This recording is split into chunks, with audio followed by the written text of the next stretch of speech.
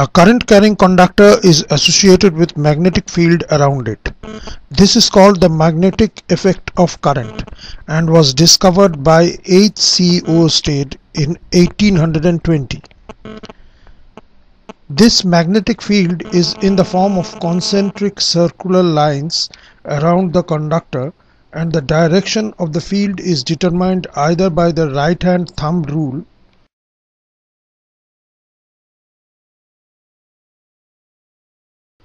or by the Maxwell's corkscrew rule.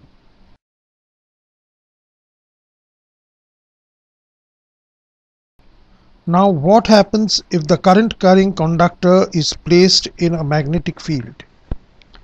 Its own magnetic field interacts with this magnetic field and experiences a force which is equal to BIL sin theta, where B is the strength of the magnetic field, I is the current passing through the conductor, L is the length of the conductor, and theta is the angle between the current carrying conductor and the magnetic field.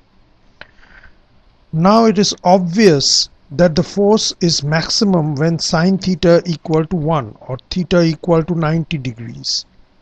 Or in other words, the direction of current and magnetic field are perpendicular to each other. The direction of force is given by Fleming's left-hand rule. Stretch the forefinger, central finger and the thumb of your left hand mutually perpendicular to each other like this. If the forefinger points in the direction of the magnetic field and the central finger in the direction of the current, then the thumb points in the direction of the force experienced by the conductor. This is the principle of electric motor.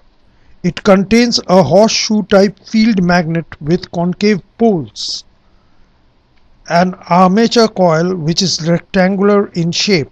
Notice that the axis of rotation of the coil is perpendicular to the direction of the magnetic field.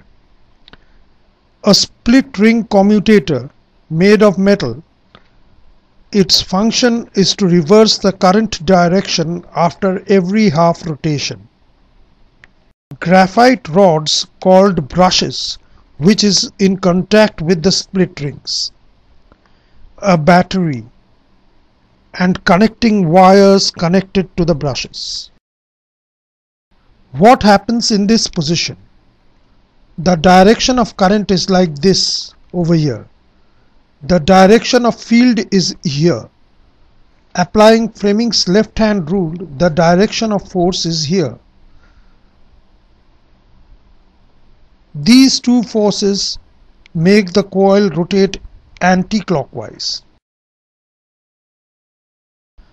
After half rotation, the direction of current reverses. That is, this part of the commutator is now connected to the positive terminal. Applying Fleming's left-hand rule again, we get the direction of force. Now this part of the coil goes down and this part moves up, which is just the reverse of what was happening on the previous half cycle.